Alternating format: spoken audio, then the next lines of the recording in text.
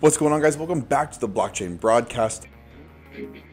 My name is Joe with GameStarter, and I'm here to bring you all the latest news about GameStarter, Dark Frontiers, and other news around the crypto and NFT spaces as well. Before we get too deep in the video, if you like this kind of content, please hit the like button and subscribe to our channel so you can stay up to date on all the latest news. And you can also help us grow our reach, build our community, and help others learn about all the things going on behind the scenes at GameStarter. Let's change things up and dive right into a market update, as we are still stuck in this boring $18,000 to $22,000 range. Biggest thing I can say right now is don't get chopped up trying to trade against big money.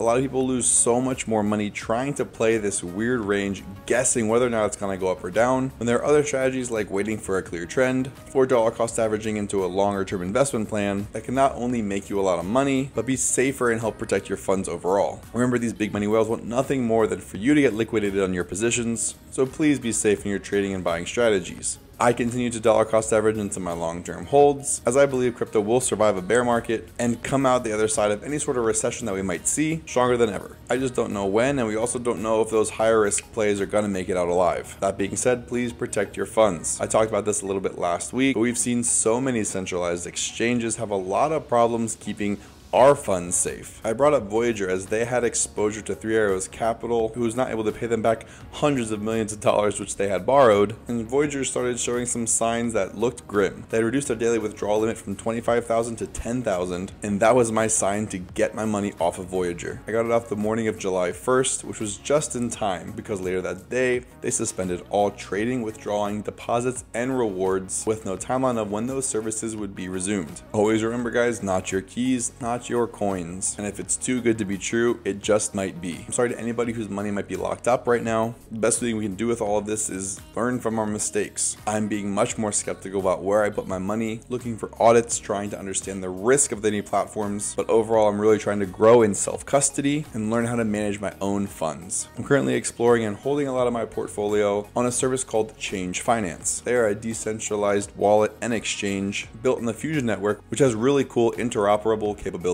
From what it looks like, your funds always remain in your custody, and so far what I've found from audits and my own research, it seems to be safe. I'm going to be doing more research into it. I can encourage you to look into it yourself as well. I am not affiliated with them at all, but so far I do enjoy their product, and I think more people should know about it. Overall though, there is FUD everywhere, so do be careful about getting too caught up in all the negativity and bad news that's going on. Don't be fearful, don't get scared out of the market, be smart and stay up to date. Make sure to do your own research, but always make sure to verify what you hear. We see negativity everywhere, with Jerome Powell of the Fed saying the clock is ticking to get inflation under control. Many people saying that crypto was dead after this last crash. Even Bill Gates and other big corporate executives are calling crypto the biggest Ponzi scheme in human history. Well, are they right? I'm not sure what you think, guys, but I tend to believe that blockchain technology is here to stay. I believe that the fundamentally sound projects in crypto are going to be here for the long run, so I know I'm sticking around and looking for opportunities. Now, I did see some rumors going around about KuCoin saying that they were actually behind the scenes insolvent and were getting ready to pause their withdrawals as well. Johnny, the CEO of KuCoin, put this to rest, saying we're not sure who's spreading these rumors and what their intentions are, but KuCoin does not have any exposure to Luna, Three Arrows Capital, Babel, or other funds that became insolvent. There will be no immense suffering or coin collapse, and there's no plan to halt withdrawals. Everything on KuCoin is operating well. It's definitely some much needed good news in the space. I personally have used KuCoin a bunch, and I've really enjoyed their platform. I wish them all the best, and I really hope that they can stay up and operating to full capacity, and that they can keep everyone's funds safe. But enough about that, let's talk about some more GameStarter news. I'd like to quickly introduce you to Swords of Blood, one of the upcoming initial offerings on our platform. Swords of Blood is an epic quest and a fast-paced online game in which you play the hero. This game is a dark fantasy free action RPG with an immersive and high-quality gameplay. When the last Bladebound fell, the world was lost in darkness,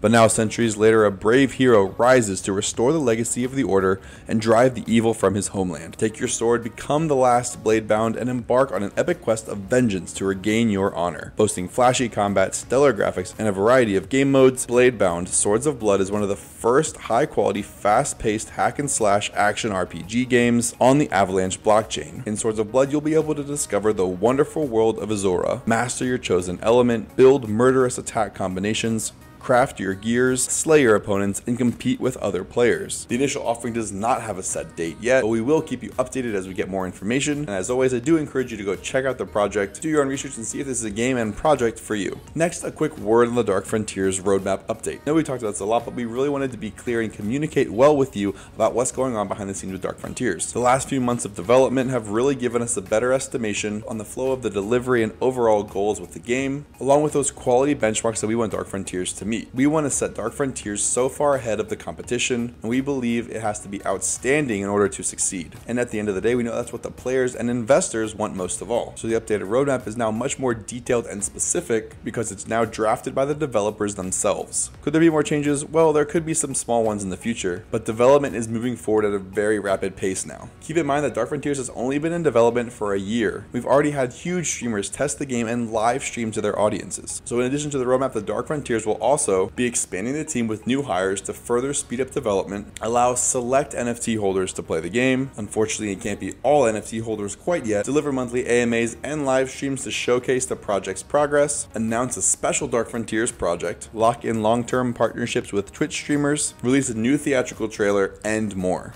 We greatly appreciate all your support and patience through this time, and we promise the wait will be worth it. And finally, we are still looking for questions on our social media accounts to answer in these weekly videos, and I found this question by Mao Premier asking, when will the Discord server regain its activity and hype, just like the good old days? First of all, Mao, thank you so much for being one of our OG supporters, and of course for your question and comment. I think a big reason we're not seeing quite as much hype and activity within the community is because the overall general market sentiment is negative. There's a lot of fear, there's a lot of people not willing to invest right now, especially in smaller cap projects, as the greater economy is suffering right now. We have plans to continue beefing up our community and marketing efforts, and we are always open to suggestions, but we think as this year moves along and more is released around Dark Frontiers, we'll start to see more of that hype and excitement come back into the community. The lack of excitement is widespread throughout the space. There's less engagement on social media, there's less overall content and content creators, and there's overall just less money coming into the space. I'd like to reiterate that we're still here growing, building, and communicating, getting ready for that next wave of excitement and hype in the crypto space, so that GameStarter and our community will be poised to ride it to the top.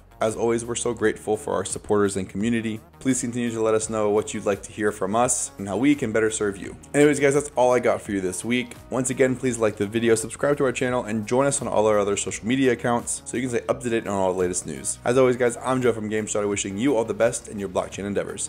Peace.